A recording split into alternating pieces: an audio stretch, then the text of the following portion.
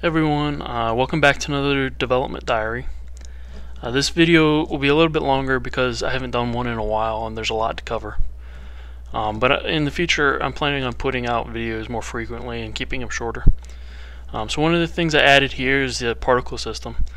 The campfire is using it right now, and what it is it's small images that are used over and over and over again. Each one's given a different little velocity, different color, different rotation, that kind of thing, and it creates a nice little effect. Under the hood there's no garbage collection. It's very efficient in that way, and I think it just looks a lot better. The old campfire looked a little bit like a flaming bag of dog do, sort of. But this particle system is used in combat spells too, and you'll see those in just a second. I refined how the lighting and vision system worked. So previously, if you walked up to a building, you couldn't really tell it was a building because you could only see the first block. So I made it so when you're outside, you can see the roof of a building if you walk up to it. So here I'm trying to strike a balance between restricting vision based on what the character would realistically be able to see and giving them enough information to make good decisions and that kind of thing. Because realistically, you're not going to be able to see the entirety of a roof of a building if you're standing in front of it. But anyway, I think it works well.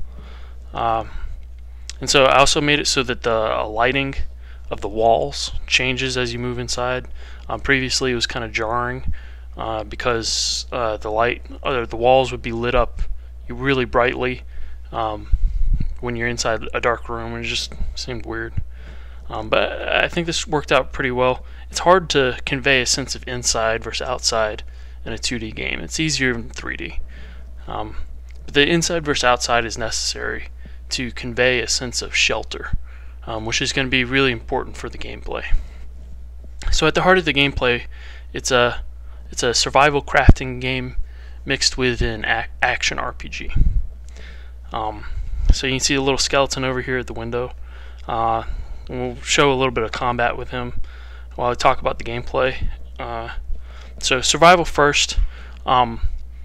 It's going to be, at the beginning of the game, it's going to be all about survival, and eventually you're going to kind of grow out of that as it becomes easier and easier to survive.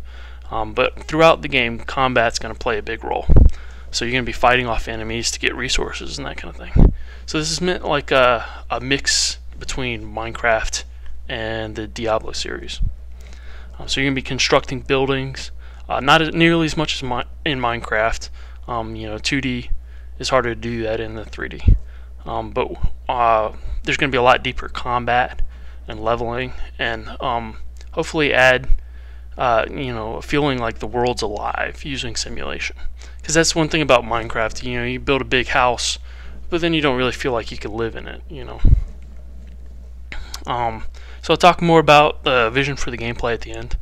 Most of what I've done here is investment in the workflow around art, animation, rigging, collision detection, lighting and vision, and the particle system. And I've already showed you the lighting, vision, particle system part. So none of the characters have any arms or legs. They're all implied. So the arms are implied by the positioning of whatever weapon or tool you're using. The legs are implied just by leaning. So you lean a little bit forward if you're walking. You lean way forward if you're running or sprinting. And it's all done with keyframe animation. So we're not defining every single frame in an animation. I'm just defining the important ones, the keyframes. And all the frames in between those keyframes are generated procedurally. So this requires a whole lot less artwork. And often, the artwork for one keyframe and for another are identical. I'm just changing like rotation and that kind of thing procedurally. So take a look at some code for a second. I don't expect anyone to understand what's going on here, but the takeaway here is that it's very little code to produce one of these animations. Now that I got the system set up, I could animate something in 5 minutes, which is really, really valuable when you're trying to move quickly and you don't have a team of people behind you. Interesting little side effect. Like here the wizard has a little pointing animation, another animation where he lifts his staff above his head, But if I point in a particular direction downward here, and then I interrupt it with the animation to lift the staff above his head, he kind of twirls it as he lifts the staff above his head. And this was an unexpected side effect. I was like, oh, that's cool. Why did he do that? But the reason for it is the keyframe animation only defines the destination. It has nothing to do with your starting point. So if you have different starting points, your path to get to the destination could be different.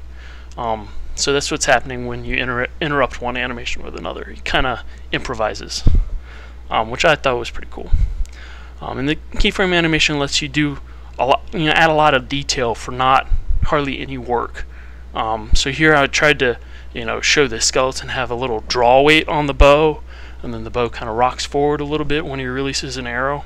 So you can add a lot of detail without a lot of time investment, which I thought was pretty cool.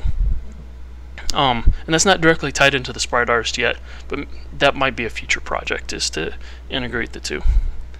I also integrated all the cells you see here with the animations. I'm calling that the sprite's rigging, and part of the rigging is collision detection. Here you can see this in this debug visualization. You can see all the little bubbles for the wizard's collision. And there's a bigger green bubble that's the broad face collision, and the smaller blue bubbles is the narrow face collision. The broad face collision isn't the final answer. It's just, if I don't see it colliding with this outer one, we're not going to even check the inner ones as a performance improving mechanism. Something else I improved was the camera control. I found that it's nice to have the camera follow you as you're walking around exploring and that kind of thing, but in combat, if the camera's constantly moving with you, it makes it hard to aim at things. So you can kind of break that camera following you by mashing your mouse against one of the sides of the screen to pan over a little bit. And you can't lose your character, you can't completely pan away, but you can adjust it some. And then if your character moves back through the middle of the screen, you can see with this debug visualization, if he moves through the middle of the screen, the camera will lock back onto him and it'll start following him again. So hopefully that'll be an intuitive way to let players kind of have some control over the camera, while at the same time not making them have to do too much work to control the camera. So the last thing I wanted to talk about is the gameplay. So one of my favorite games is Plants vs. Zombies, the original, not the sequel. And in that game, there's simple mechanics. They build up level to level, and it never feels boring because they're always adding new mechanics, but they're also changing scenery and changing the way the old stuff works. It goes from like the daytime stuff to the nighttime, where you have to use the mushrooms instead of the normal plants and that kind of thing. And they throw mini games in between the levels, and it just does an excellent job with pacing. And that's something I wanted to do well in my game too. So there's different sort of phases of the gameplay. There's like the adventure phase where you're exploring and fighting and collecting resources, and you got the moment where like, oh, I found this, that's awesome. And then there's the survival phase of the gameplay where you're trying to not starve and build shelter. And then there's that flows right into the base building. And the base building is all about storing your stuff, protecting it, but also like organizing, like, okay, this room's for this, that box is for this type of item, that kind of stuff. And just general nesting. You can use the crafting system to make chairs and tables, carpeting, anything to make it feel cozy. And I want to introduce a system of pets too. So there's animals out in the wild. You can try to tame them, bring them back to your base, make a habitat for them. Be sure to have enough food to feed them, which increases how much farming you have to do. And so I think that altogether is, those three phases are the core of the gameplay. So far, you're very patient. I know this was a long video. So while I was working on this, there's days where I felt kind of silly just drawing fireballs instead of doing something productive at a company. But I gotta say, I've really enjoyed just getting lost in my own imagination, and I hope I can keep this up. Thanks for watching. I'll put out more videos soon, probably shorter videos and more frequently. Anyway, thanks.